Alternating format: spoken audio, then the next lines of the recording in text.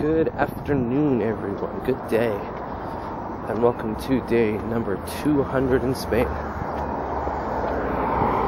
200 in Spain. And 200 days vlogging. Didn't want that bus. I'm getting some food now, so gotta hurry. Family's waiting for me when I get back.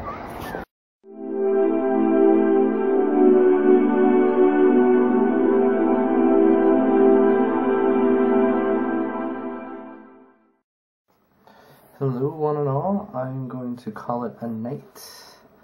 Roughly, it's 11:40.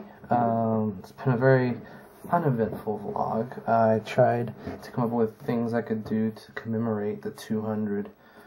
The 200th day, my 200th day in Spain.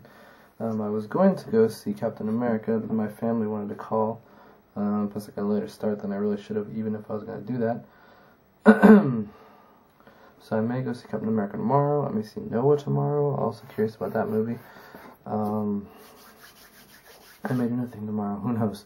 It's usually my fallback. I didn't get my schedule this week from Bolton, so if I don't get it by tomorrow afternoon, I'm going to email them and figure out why not.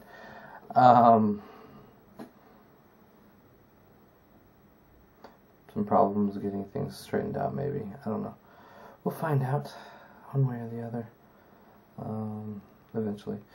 So I was so tired yesterday that not only did I crash and fall asleep, but then I thought I was wide awake, so I started watching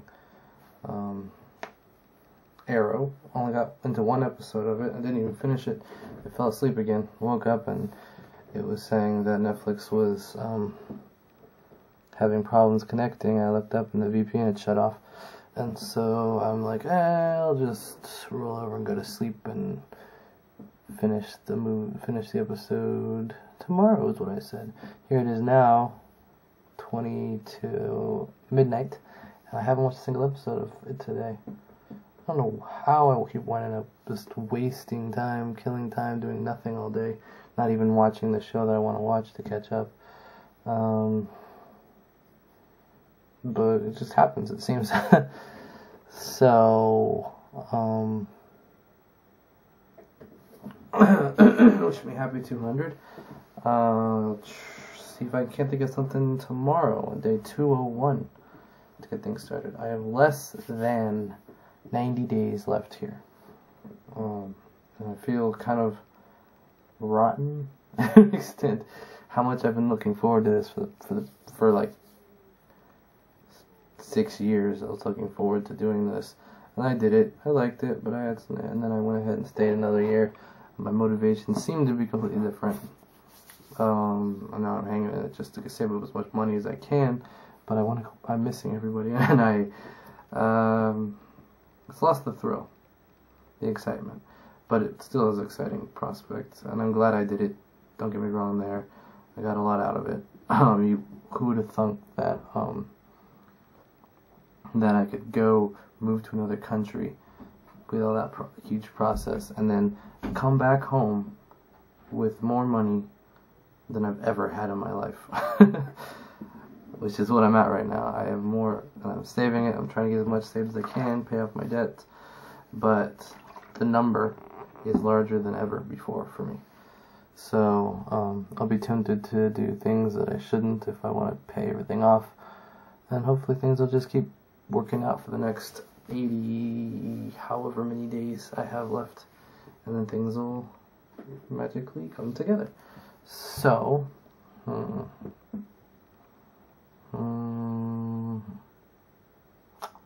so yeah, 200 days in Madrid. Only once have I left Madrid, and that was to go up. Not once have I spent money on a hostel once I found my place here.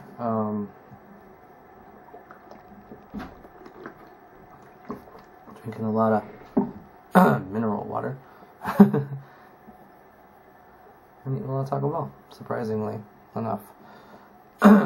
Trips will be coming.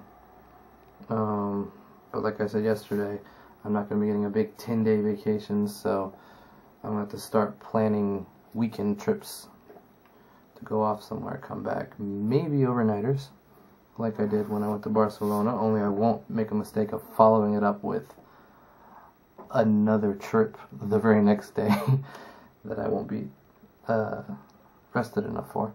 I'll have to make them one and back, one and back, one and back, basically, and maybe stretch a trip out on my 4-day weekend. Maybe. Who knows, maybe everything will work out and they'll be like, oh, never mind, your class doesn't want to meet anyways, or something like that, and I want to come back on Monday, and then I'll have 5 days, or something like that. We'll see how it plays out. Like I said, I've been just kind of rambling here. Sorry for the slow vlog. I did intend to go, like I said, I intended to go see Captain America, but circumstances and my laziness both prevented that from happening. So when I played Clue with my family earlier, I will touch on this because it was freak happenstances. We played 3 games of Clue. My mom won one, my sister won one, and my dad won one. I think it was them. I don't think Josh won one. And I know I didn't. But all 3 happened by sheer luck. They stumbled into the right room and happened to guess the right other 2 things. The right person on the right weapon at the same time. Just by pure happenstance. They hadn't figured out or narrowed down anything. All 3 times. And that was just a freak fluke accident thing. So look at that. I've been talking for over 6 minutes already. I'm glad I've discovered that makes no difference. I'm talking. I'm trying to think of something that I could touch on to talk about. So like we did at 100, I did those top 10 things that I learned while in Spain, and those things haven't really changed.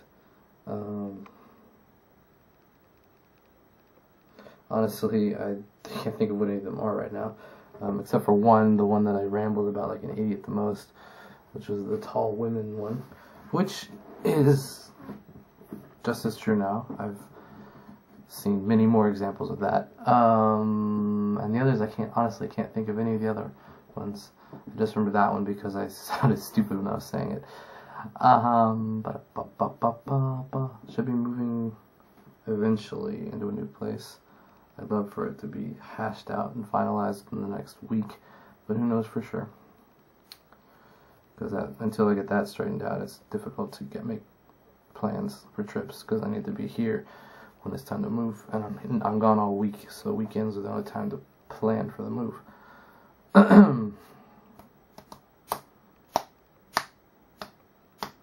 Yeah.